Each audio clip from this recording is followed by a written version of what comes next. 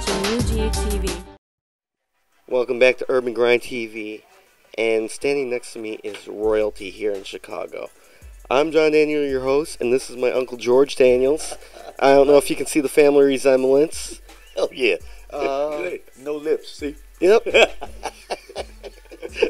And you're a legend here in the city. The music room, I see you everywhere I go. Tell people out there who you are, what you're doing out there. Well, I'm George Daniels, the founder, the owner of George's Music Room that I started in 1969 on Roosevelt Road, on the west side, of course. And now we're presently in Midway Airport in Concourse B. So very fortunate to have that location, because when we look at what has happened in the last 15 years to the music industry, music stores are really extinct, especially in the urban community. So it was a blessing that Mayor Daley reached out to me and gave me the opportunity to open up at Midway. And then my wife and I, we have Daniels Entertainment Group, which is a publicity company and what have you, that she runs. And I do odd jobs, and I go to all the conventions and stuff. I go to the award shows, and I get around. Actually, I just got back. Ice Cube invited me and flew me out for the premiere of Straight Outta Compton, and so that was pretty cool. So Nice. I kept relationships. You know everyone in the industry. Tell us about some of your favorite, big names and who you like working with the most. Well, of course, Chicago's own R. Kelly. He was phenomenal. He is phenomenal. I mean, the list goes on. From Crucial Conflict here, Do or Die. They were raised around my store, so they got a chance to meet many of the artists that they know now personally, right there at George's, from Twister, Common. So from a local standpoint, I've always been one to support our local artists, and even at the store at Midway, I have a section where I have my local hip-hop artists in stock at all times. And so, and I still, make an effort for whoever has really good talent, and I'll make a few calls every now and then. Some friends of mine. You're the guest of honor here today at the Global Mix. So tell me a little bit about that experience and your role so far here. Well, it's a wonderful thing that Mary Datcher is doing. This is her 9th year, I think, if I'm not mistaken. And but she gets the example from all of the music conferences that doesn't exist anymore, especially for the urban market. Years ago, there was Jack the Rapper, BRE, Urban Network, Impact. Here in Chicago, we had the Midwest Radio and Music Conference.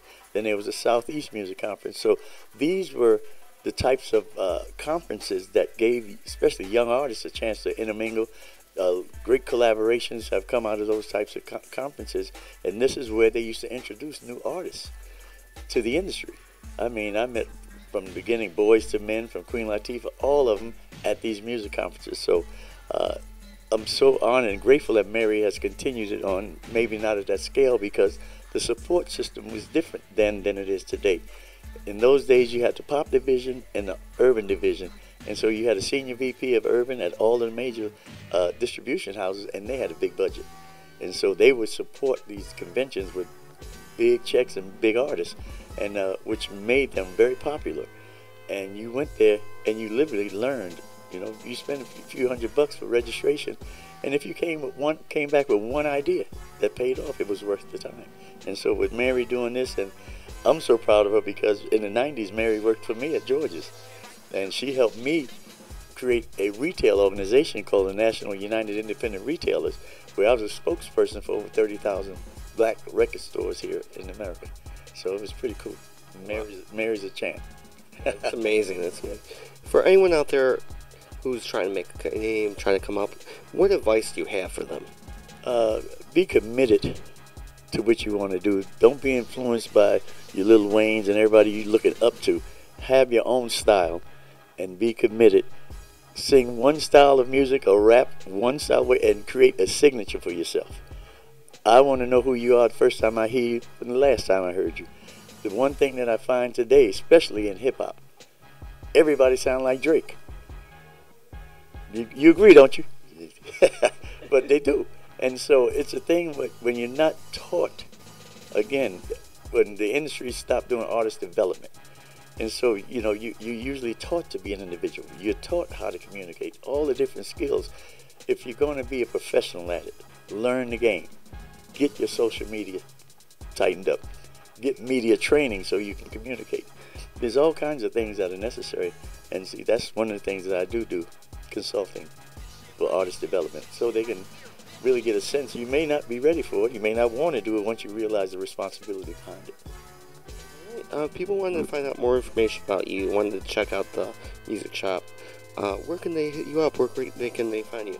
At Midway Airport, when you're flying out. Don't bother me any other time. No. I get this all the time, but no, you can find me on Facebook and Twitter and stuff like that, and Instagram. I ain't hard to find. No, definitely. But come with good questions and possibly a check, okay? Stuff ain't free, you know? No, seriously.